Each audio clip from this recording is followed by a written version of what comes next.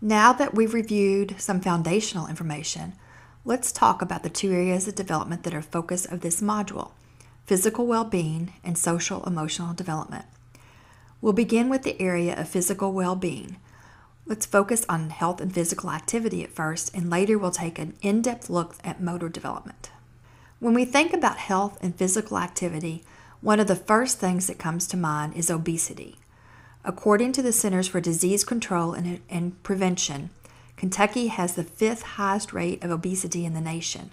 This is a problem that impacts our adult caregivers as well as our young children.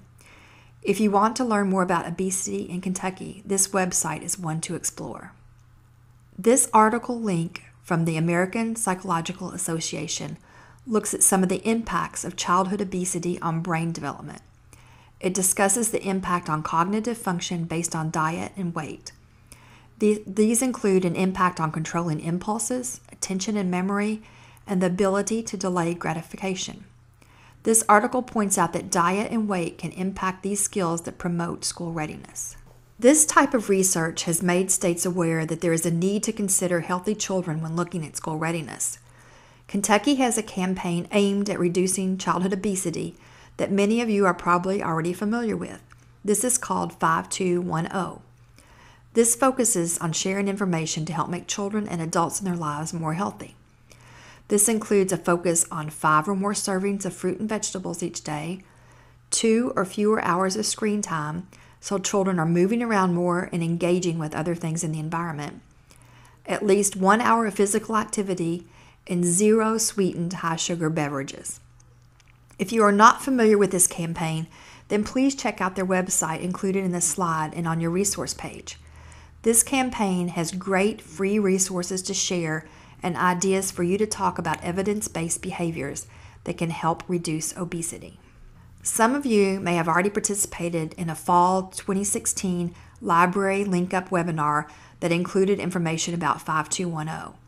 If not, then in addition to the website, you may want to take a look at this webinar for information about the Partnership for a Fit Kentucky.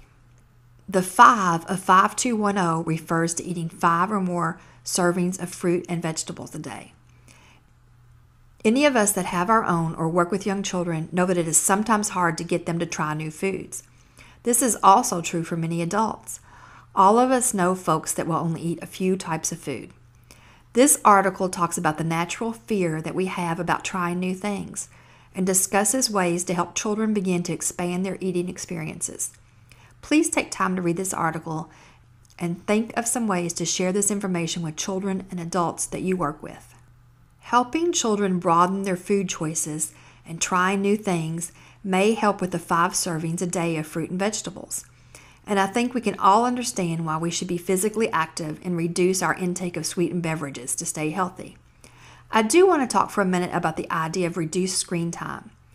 Spending time watching TV or playing on devices can lead to less physical and social activity. Children are not exploring and learning in play and are missing out on the development of social skills as well as motor and cognitive skills that are developed in active play. The Let's Move Childcare campaign from Nemours Children's Health Systems recommends 5 healthy goals to prevent obesity, including reducing screen time. You can explore this site to find best practices for implementing these goals for infants and toddlers as well as preschoolers.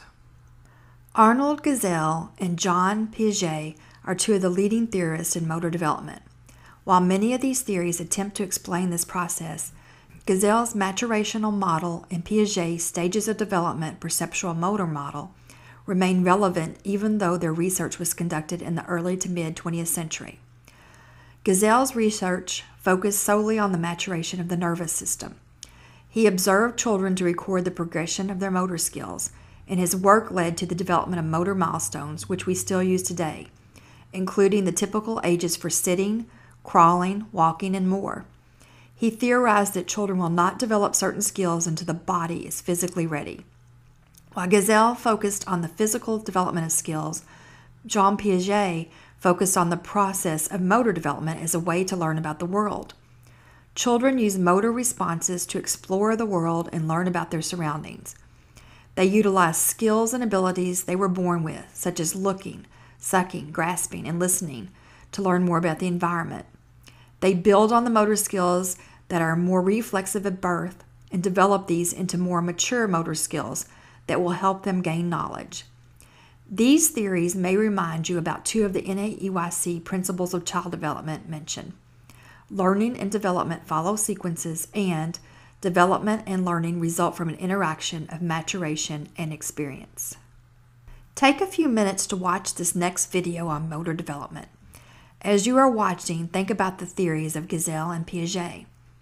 I think you will notice how these work together and the importance of considering maturation, what a child can physically do, along with the motivation to learn more and explore their surroundings. Both are critical in motor development.